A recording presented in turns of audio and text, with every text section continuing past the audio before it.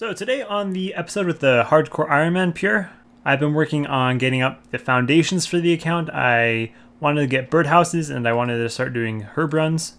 I don't know why, but I'm just really looking forward to herb lore and farming. I don't know why, it's just, for some reason it seems like it's going to be fun farming a bunch of herbs and making a bunch of potions. So that's kind of the main thing I've had in mind and what I've been kind of working on this account. So let's kind of go through all the updates. I'm just going to commentate over clips like the last video. I think I did this as well. It's a different style from my main videos, but I kind of like it better. It is a little bit more annoying to make because I have to go and commentate over all the clips after I've already recorded them, when normally I just already have the audio done once it's done being recorded. But the live commentary to me seems to, it gets a little monotonous and repetitive. It's like, here's when I got 60 mining, here's when I got 50 hunter, here's when I got this, and it's just over and over and over. Just having commentary like this, I feel like it kind of flows better, and it's a lot more enjoyable to listen to, at least if you've listened to a lot of videos with like how I do it with my main account. It gets old after a while. So I started out doing Bon Voyage, and I also did a little bit of crafting so I could make some jewelry. I did my crafting by buying soda ash and buckets of sand over at the charter ships over at Port Khazard.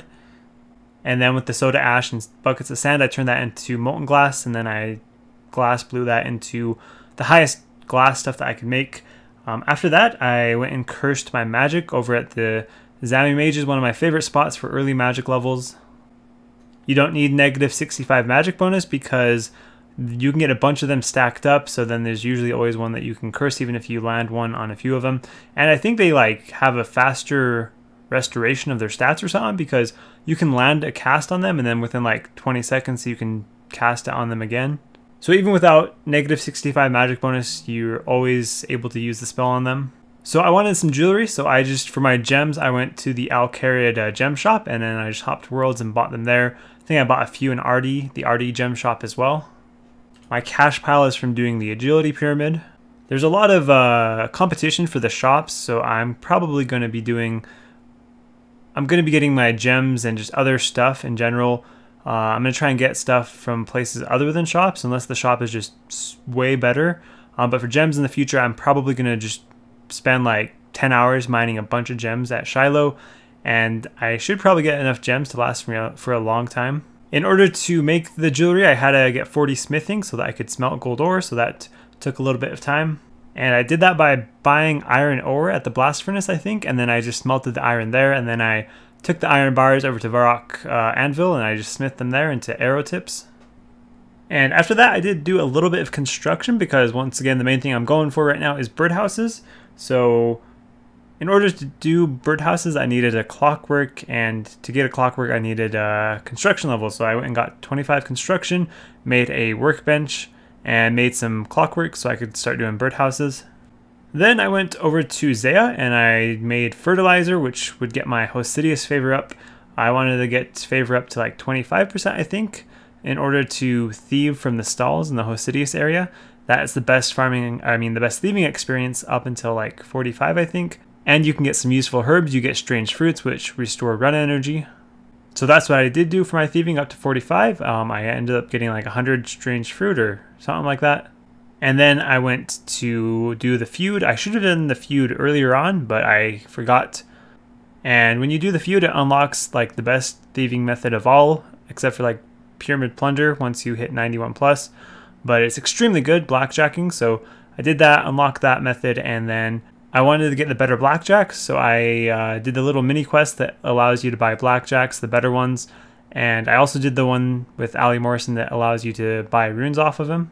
And then next up, I blackjacked to 50 thieving, and with 50 thieving plus like my 70 agility, I was able to go and get my rogue equipment, so went and did that over in the rogue's den. And the cool thing about this set is it has an effect that allows you to get double loot when pickpocketing things. The main reason why I want this set is because I'm going to be doing a lot of pickpocketing for the seeds for birdhouses, because you need hop seeds. I will be getting all of those from Master Farmers. I will also be getting a lot of herb seeds from Master Farmers, so I'm going to be doing lots of that. Need this set. And I think I got fairly lucky with it. It didn't take me too long, like maybe a couple hours or something. And then with that said, I went back to blackjacking and I got up to 60 thieving, which actually got me a pretty good cash stack. And then at that point, I was thinking about maybe just going and doing Master Farmers right then. But then, like I always do, I changed my mind and I went back and did a little bit more blackjacking and I got to level 75 thieving. And I actually ended up making about 1 mil GP just from blackjacking, so that was pretty cool. And I figured if I do 99 thieving there, it will get me around 11 mil.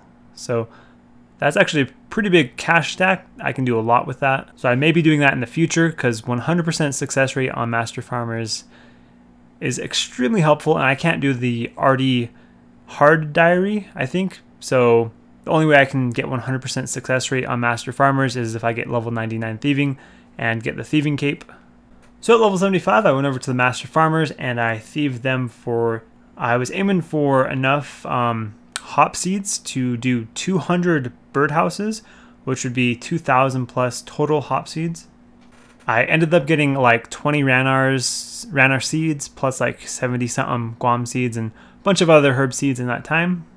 So once I had those seeds, I was ready to start doing birdhouses, and I pretty much always do birdhouses after that point. I also try and have a kitten or a cat around with me all the time. I've been growing those so that I can get some death runes later on.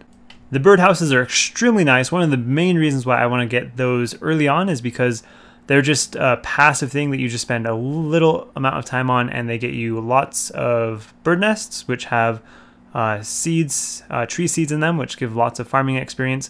And the bird nests themselves can be used for brews later on once I have higher herb. So by the time I have like 81 herb lore, I will probably already have like 10k nest or something in the bank just from bird nests or bird houses. And the higher farming that I get from using the tree seeds I get off the nests, that will help me get higher yields of herbs off the herb patches. So once I had the bird houses unlocked and I started doing them, I moved on to the next thing. I went over to Zaya once again, and I got 100% favor in the Hosidius house, so I could start getting favor in the other houses if I wanted to. So I got to the point where I could do the mess hall by making fertilizer, and then I moved on to the mess hall. And in the mess hall, you basically make one of 3 different dishes, and then you serve it. It gives you cooking experience and favor really easily. And then next, for birdhouses, I needed to have logs, lots of logs that you use to make the birdhouses. And I wanted to have a better axe than a steel axe. There's a few different ways I could have gone about getting a better axe, but I just decided I would go and get a rune axe from the woodcutting guild, so I needed 60 woodcutting. So I did all my woodcutting up to level 60 on the oak trees just outside the Seers bank. Banked all the oak logs. That did take a good amount of time. I just pretty much AFK'd it. Ended up with over 4.5k oak logs, I think. And I went and got my rune axe, so that is done. I have the best axe in the game besides dragon axe. Then I used the sawmill at the woodcutting guild to make 1,600 oak planks, which I used to get 50 construction. The reason why I chose that place to make my planks is because the best way you can make planks is by having your demon butler change your logs into planks, but you need 50 construction to even have a demon butler, so that was off. I tried to have my maid or whatever turn logs into planks, but she actually didn't have that ability. I'm not sure at what servant they unlock that ability, but I just decided that I would do those 1,600 at the woodcutting guild because it is pretty quick. It's, I think, less than an hour to do 1,600 planks. So I used those planks. That got me 50 construction, which is actually a pretty big deal because that unlocks me lots of stuff. I think I have a few lecterns that I can make, which will allow me to make teleport tablets. I can make a chapel and make a prayer altar. I can make a portal room for teleport portals, whatever they're called. Yeah, there's a bunch of like low-level stuff that I can make now, so that's pretty helpful. One of the major things I didn't mention was the Amulet of Glory, the infinite teleport spot that you can make, the Mounted Glory.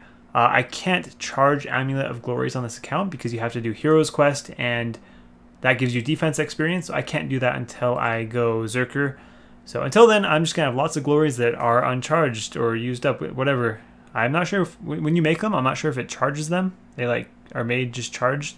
If not, whenever I have to use a glory teleport, it's probably always going to have to just be in my house.